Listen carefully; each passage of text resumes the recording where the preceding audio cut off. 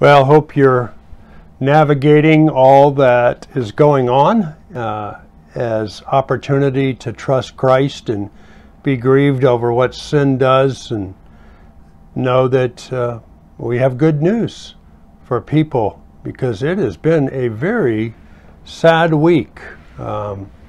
Grieved at the way the so-called minister of the gospel opened up the House of Representatives, closing his prayer with recognition of false gods, and then amen and a woman, and then of course Wednesday's events on Capitol Hill.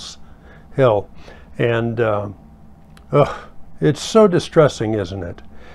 And yet it just shows us where people end up when God is jettisoned. And I don't know that we're close to what things were like when God moved in with the flood, but it sure seems like we're sliding that way. And so I think back to the prayer that we used from Ephesians chapter 3 on Sunday, and I want to revisit that and reinforce that, because what I understand about the city of Ephesus when the church was planted there, when Paul wrote this prayer and prayed this prayer for the people at Ephesus, I get the sense that Ephesus is somewhat similar in where it was at as the United States is today. And so maybe it even adds more importance to how this kind of praying needs to become part of our heart and soul for our own sake, and for the sake of those who love Jesus, and for the sake of us helping go and develop other people to follow him as well. And so you might remember that there's three parts to this prayer in verses 14 through 19 of Ephesians chapter 3. And then there's the breaking out in praise in 20 and 21. And the three parts of the prayer are a prayer that we would live according to the riches of God's glory. And the only way to live according to the riches of God's glory is by the power of the person of the Spirit that is within each one of us, was placed within us as he came to live within us when we put our faith and trust in Christ. And the great work of the Spirit, as it's put in this prayer, is that Christ would dwell in our hearts by faith. And the emphasis is that when Christ dwells in our hearts by faith, we have a stability found in the love of God. We have a growing comprehension of the love of God by being with other believers as they talk about God's loving work in their life.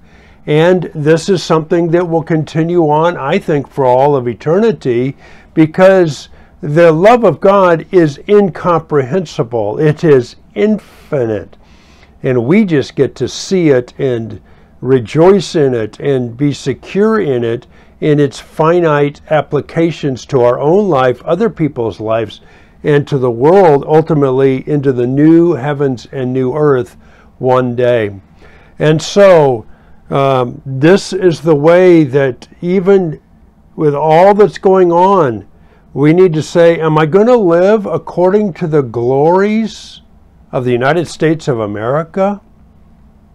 Am I going to live according to the glory, the power of my own abilities, or my own counsel, or my own strength? No. This is a prayer that we would not live according to those things, but that we would live according to the glorious riches of God our Father. And so just think about some of where you look for dependency, where you look for security. Do you look at it from Washington? Do you expect it to come from Washington? Do you look for that?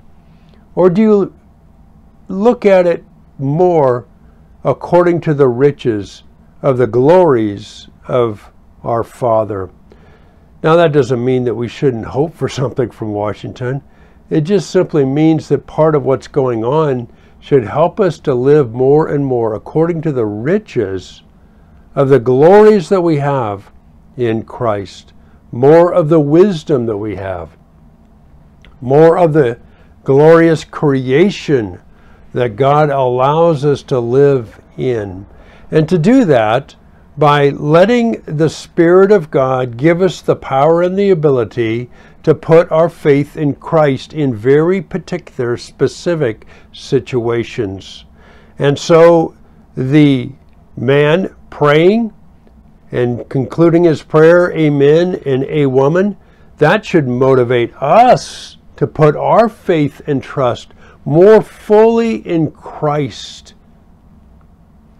All the rioting, all the, just evil stuff that happened at the Capitol, that should cause us to put our faith more and more in Christ and find our stability in His love, and to make sure that we're gathering with other believers and that our primary conversation is about the love of God, not the unloveliness of what is going on in our world.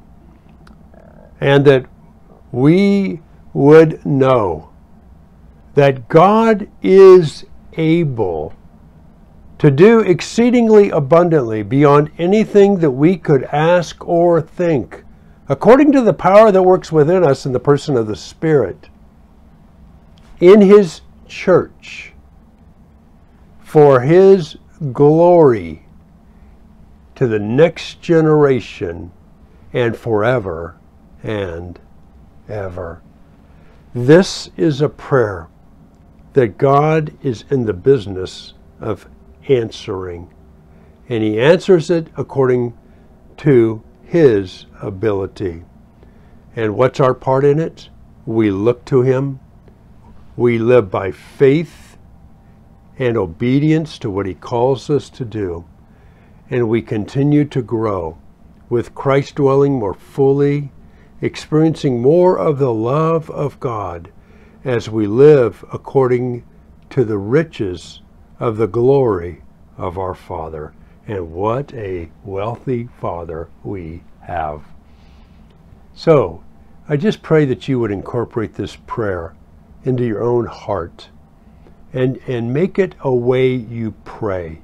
And that the distressing things that happen, whether it's on a national level or whether it's on a family level, whatever level it's at, that this would be the prayer that would jump out of your heart, because He is and He will do exceedingly abundantly beyond all that we ask or think. And He will do it according to the power that dwells within us, within the person of the Spirit of God. He will do it for His glory in the church, on into the next generation, forever and ever. And to that we can say, so be it. Amen.